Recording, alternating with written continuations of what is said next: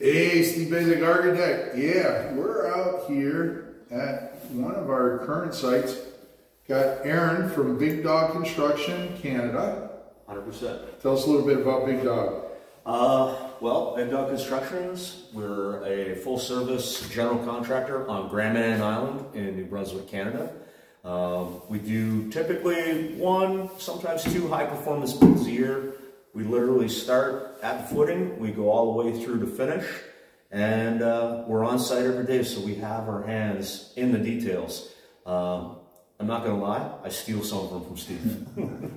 There you go. Well, today we're going to talk about the dining room area or dining area soffit. So a lot of you sit there and say, wow, that looks really pretty, but it actually has a couple mathematical reasons for its existence, right? If you look behind me, we have a 7-foot wall here. So if I took the 7-foot wall, and the perception would be the dining area would stop here if that soffit didn't exist. And so that would put the center line at 42 inches. Well, if I put 42 inches and I put a table here, I really can't get half a table and chairs, right? And then Aaron's sitting leaning up against the window. That's not a good thing. So by extending this out 2 feet beyond the wall here, that means that the center line gets recentered 12 inches. So instead of 42, now you're at 54 inches to the center line. Yeah, so Aaron's got it right there. That puts our table in. That gives us that additional space now to sit behind the table and actually be able to, you know, slide the chair back, move around, and have a comfortable space. So that's the math behind it. But I mean, I think you can see clearly here, Aaron, and maybe you could speak to it. You know, it helps define this space in the larger great room. It really does. And I've been fortunate to see this in the framing stage before you actually got to start and finish. But it really does define this place. This line essentially just creates a room. This is like a whole separate room from anything else. And I just noticed this, and I know this wasn't something that we talked about yet, but you've insulated above this panel. Well, remember, the ceiling actually comes out to here, or the roof. There's a flat roof outside. So yes, we were forced to insulate. It's insulated to about here across there because that is actually part of the exterior roof system there. Okay. I was actually thinking you added a little insulation behind these panels just for sound to actually make this feel just a little bit more like a room. Well, it certainly doubles, yeah. I mean, it certainly doubles as that. And you know, now that you mention it, you can see this is probably right around just a little over 7 feet off of here. And a lot of you might sit there and say, oh, wow, Steve, that's really low. This is a brand new house. But remember, this is a dining area. So most of the time, you're experiencing this room sitting down. So bringing the scale of that room down to something a little more comfortable makes for what I would consider a much more enjoyable experience.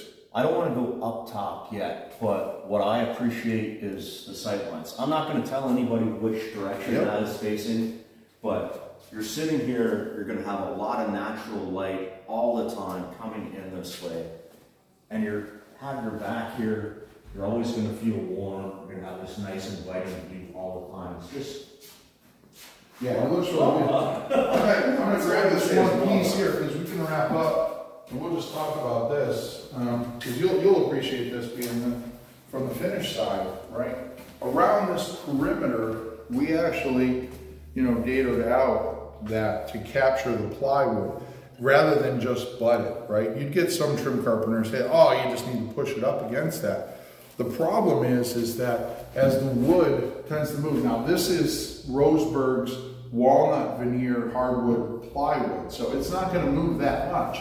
But in an effort to make sure that this joint is always a concealed wood-to-wood joint, we dado it, wrap it around there, and then if things tended to move a little, it's got that space to do that movement. Yeah, essentially it's a slip joint for that plywood, and it's lovely.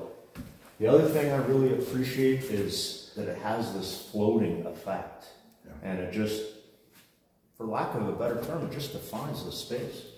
It works really well. When we get the rest of the cabinetry in here, it'll actually tie that walnut cabinetry to the ceiling, and then obviously to the kitchen cabinets beyond. So, anyways, any parting words? I like the continuity. Everything is at the same level. If you check out the band at the top of this detail here, it appears to be continuous the whole way around. It's little things like that that you don't necessarily know why you like a space, but you just know you like it better than something else. Yeah, I say that all the time. You know, one of the things that I've learned from a design perspective is if I have to question things to try to understand them, then chances are that there's something missing, something wrong, something not aligned that forces me to think about it. When I just walk in and go, wow, that's lovely, and I don't question it, it means that all of those things were solved for, and you get to walk away feeling really, really good about that space. I find myself quoting Steve on a regular basis, or at least paraphrasing, because my friendship with Steve has forced me to think a little bit more analytically about stuff I see every day. So, all right, well, there you have it. Dining room soffit, the math behind it, the way to give kind of what I would call a re-perception, right? We're going to move that perception of the size of the space over a little bit. So anyways, hopefully you enjoyed that. Hit that subscribe button. Go check out Aaron. Aaron is on Instagram. He's on YouTube. Big Dog Construction. Has a great following. No better flashing tips, construction tips out there. Give him a follow. Until next time. One last thing. One last thing. Uh-oh. Hanging out with Steve is groovy. There you go. Long live our buildings.